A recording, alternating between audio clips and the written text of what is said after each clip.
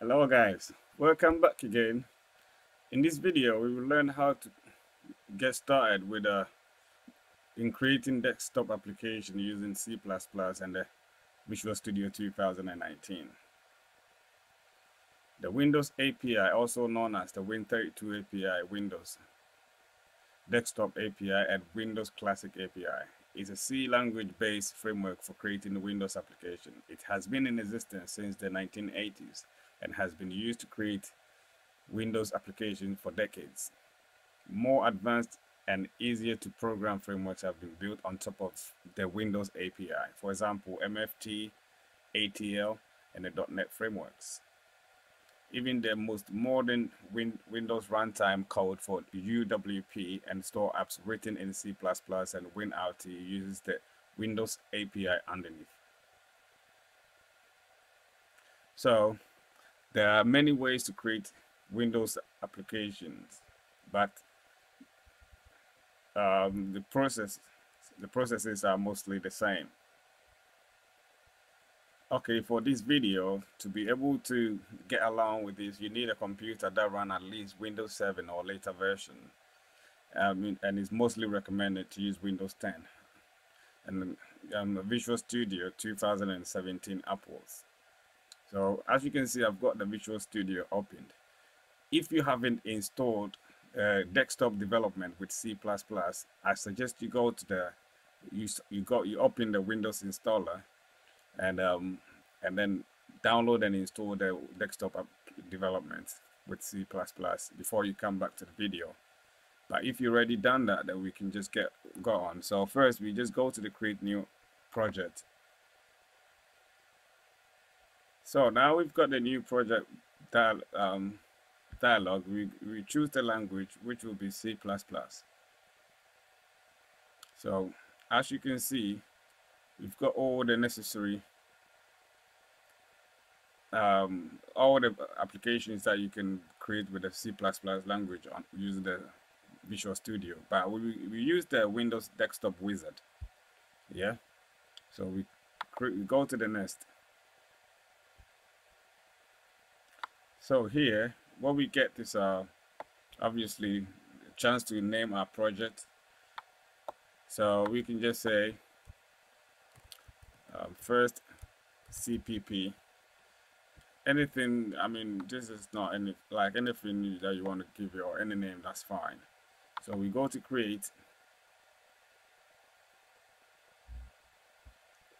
Okay, so before we go on, I would like to make this. If you don't know anything about Visual Studio, I suggest you you can Google Visual Studio. It's an IDE, which is an integrated development environment where you can use to build a lot of applications. So if you don't know anything, you can have a look at it.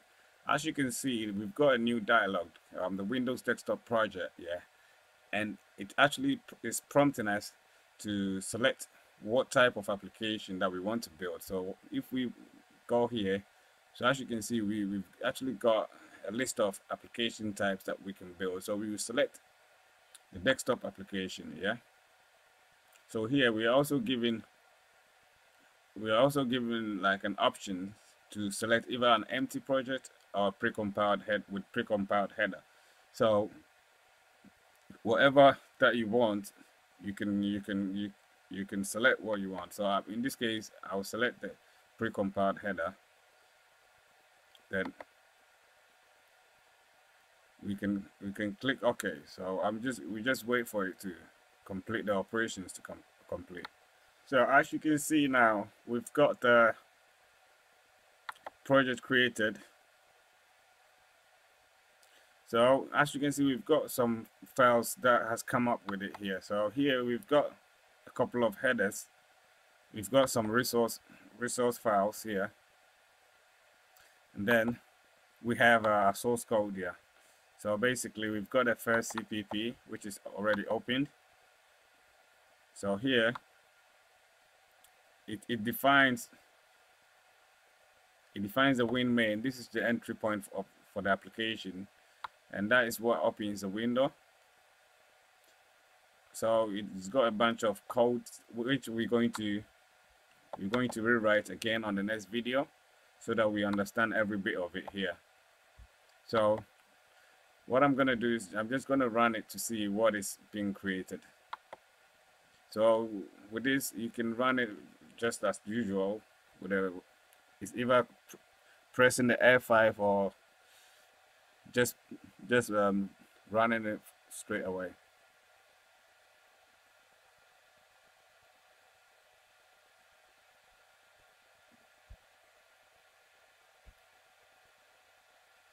So as you can see, we've got the application running, the desktop created. So it's got a couple of stuff here. First CPP version, blah blah blah, copyright, whatever. So as you can see, it's very simple. You click on the exit, then the whole thing shuts down. So what I'm gonna do next is, of course, write this whole this like first CPP from scratch, so that we understand whatever that is going on. So I'm just gonna write the whole thing and explain everything, including um, the resource files and whatnot. So I'm gonna leave it here and continue on the next video. So if you haven't subscribed to the channel, I suggest you do. If you have, then stay tuned for more videos. Have a lovely morning, evening, afternoon, night, wherever you are. Peace.